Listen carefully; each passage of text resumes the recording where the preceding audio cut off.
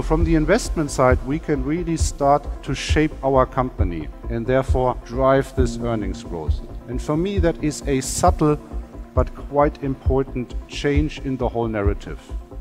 Dividends will not go away, but we will speak more about growth going forward. But we have certainly tightened the ship.